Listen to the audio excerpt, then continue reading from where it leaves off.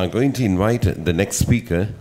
This gentleman is an internationally renowned strategist, economist, consultant, and a CEO executive coach who has worked for government of Dubai and Abu Dhabi for more than 15 years and working in 18 different countries, representing Dubai and Abu Dhabi in economic modeling, strategic planning, and conducting executive coaching.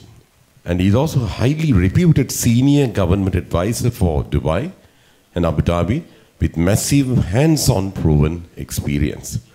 So, ladies and gentlemen, please invite Dr. Udaya Indrarathna to the podium.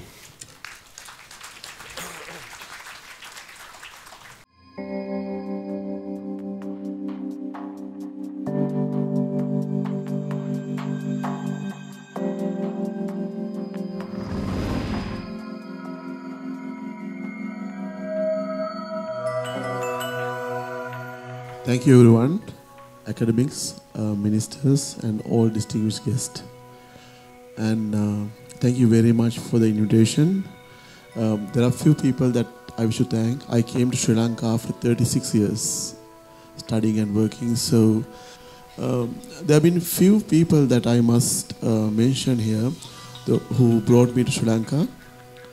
The first person who insists I come to Sri Lanka is my best friend, current commander of Sri Lankan Army, General Shavendra Silva, who insisted me coming to Sri Lanka. He's my friend from my New York days. I must thank today Professor Sudanta Liyanage, my childhood friend, and we studied together, and his lady wife, Janita Liyanage, to invite me here. We were talking about knowledge leadership, and that was the theme.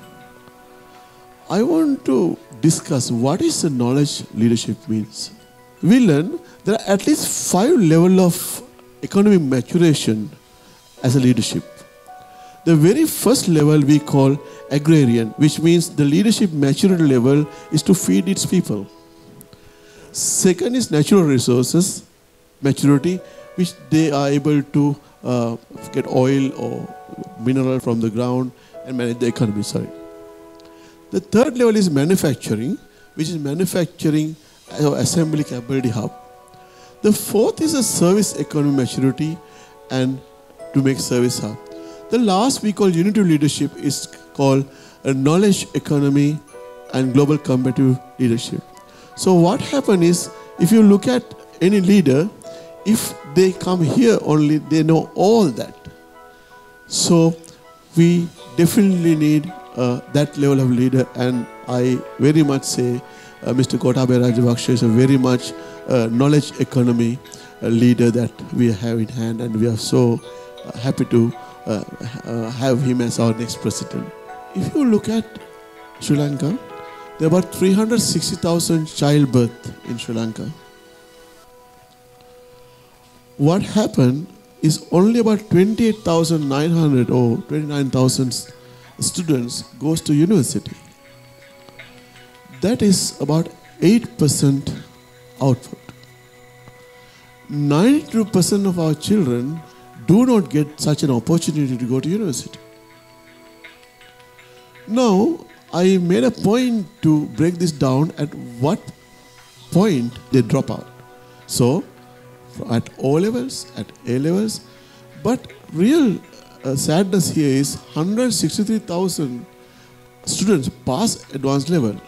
Out of that, only 30,000 could go to universities.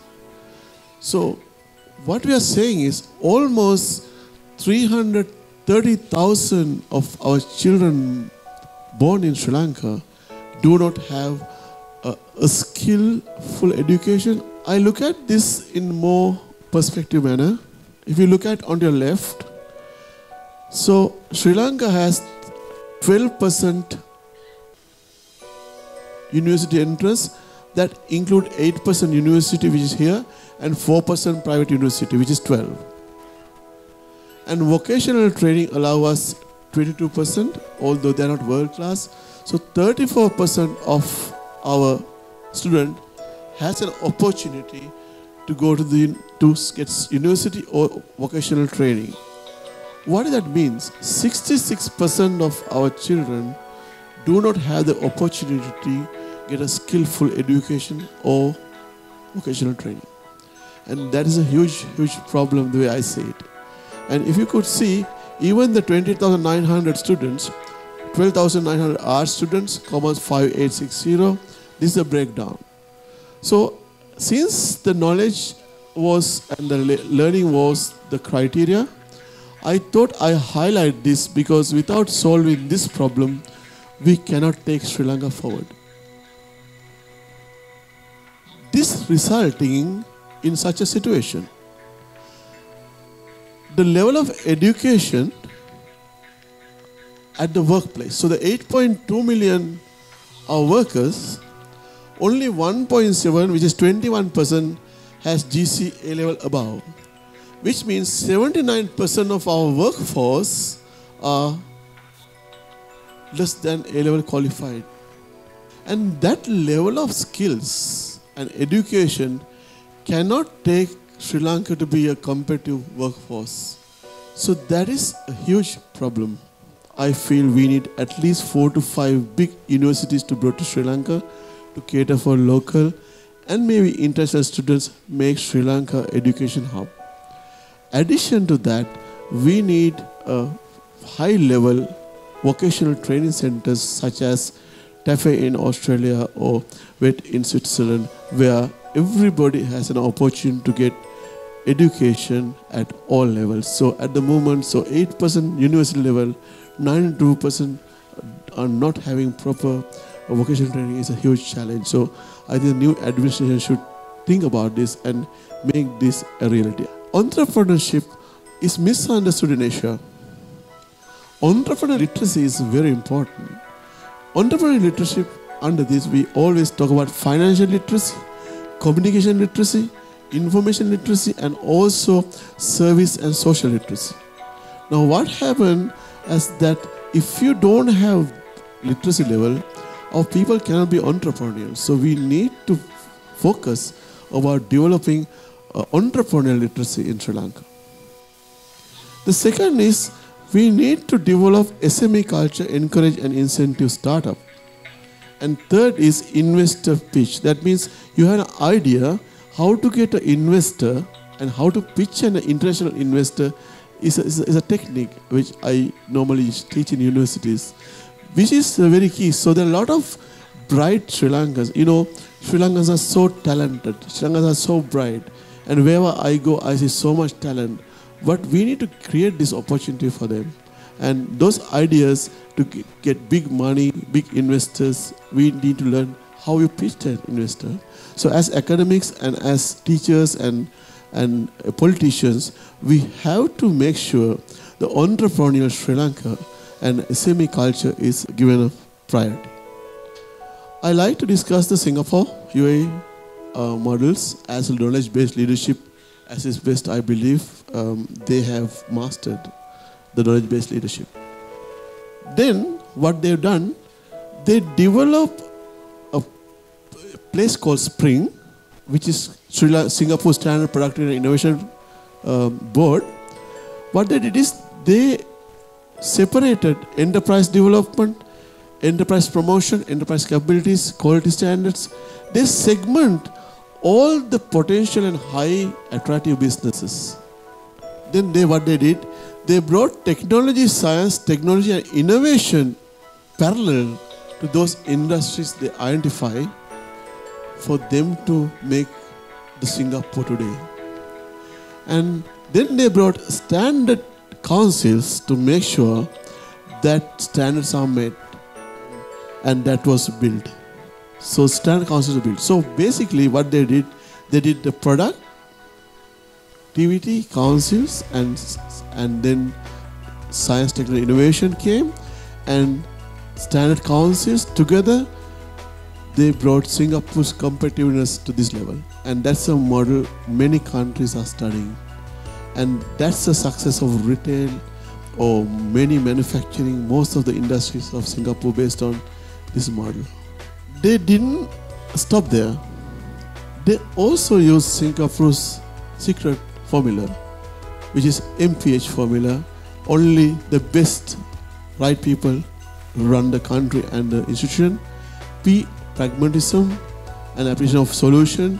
Who is the best for the job without having fixed ideas. They say that whether cat or black or white, so long they cat the mice is fine with us. And so socialist or capitalist policies were not matter so long it delivered. And last is the honesty to build corrupt-free society. So MPH theory was the Singapore's other success story. So they built all the institutions and productive institutes, plus they brought this as a law. Then in the UAE story, UAE spent more than $99,000 per child on education, one of the highest in the world.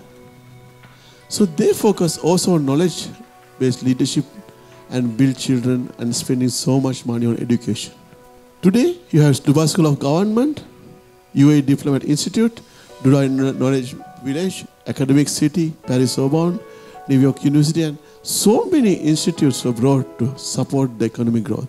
The other element of both these countries is they develop something called the nation's brand. The most powerful nation brands were built by UAE and Singapore, and that's the other secret of these countries. See what happened, made in Sri Lanka or Sri Lankans has to have a price in the world. When you're poor in nation brand, and that means we don't get our export, we don't get good money or the price for our labor. So the nation brand strategy is very powerful, and I must say there's something, a game changer for Sri Lanka. Why brand a country? A globalized world in which we now live, every place has to compete with every other for share of mind, share of income, share of talent, and share of voice. So therefore, nation brand is a competitive weaponry for a country to compete in the marketplace. The theory is nation brand is a vital component and is a key driver of nation's economic vitality. So without focusing on a nation brand, a country cannot reach its economic vitality is the argument. And therefore, all the countries that include China, include Switzerland, Singapore, UAE, they are very focused on nation brand strategy. Nation brand was first brought to Dubai by a gentleman called Temporal. He's an Oxford professor. He's considered as one of the best in the world, and he was the mastermind of Singapore brand evolution. In fact, he wrote a book, and I also co-authored a book with him. He's my nation brand guru, and I think I owe so much to him. What is the nation brand is?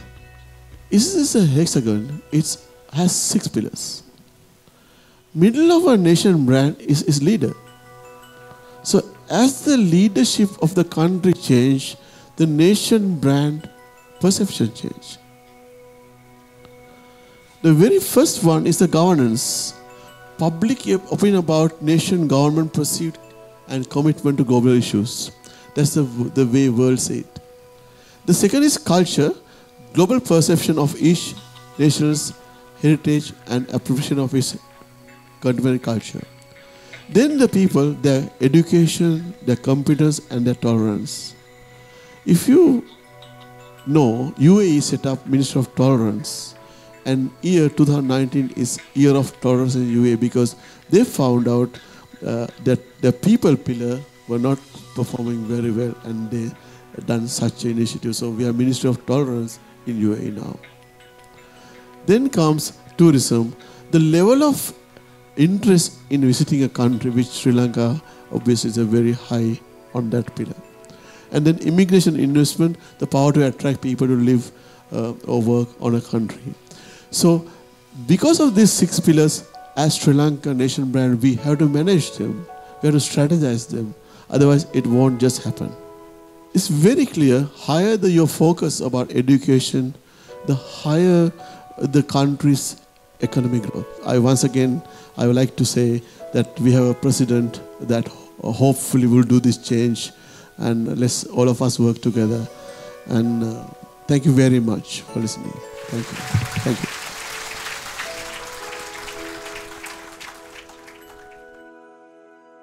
His Excellency Mahinda Rajapaksa the 5th Executive President of Sri Lanka, just now to this academics for Gota, the interactive section of the strengthening the education system of Sri Lanka to make a knowledge-based economy a reality. We would like to invite His Excellency Mahinda Rajapaksa to the podium. විශ්වවිද්‍යාලය තුළ තියෙන බොහොම පැහැදිලිව ප්‍රතිපත්ති ප්‍රකාශනය මම හිතනවා ප්‍රතිපත්ති ප්‍රකාශනය හදන්නත් විශ්වවිද්‍යාලයේ ආචාර්යවරුන්ගේ සහයෝගය ඇතිවයි හැදුවේ. ඒකින්ද විශ්වවිද්‍යාල කෙරෙහි විශේෂ අවධානයක් යොමු කරලා තියෙනවා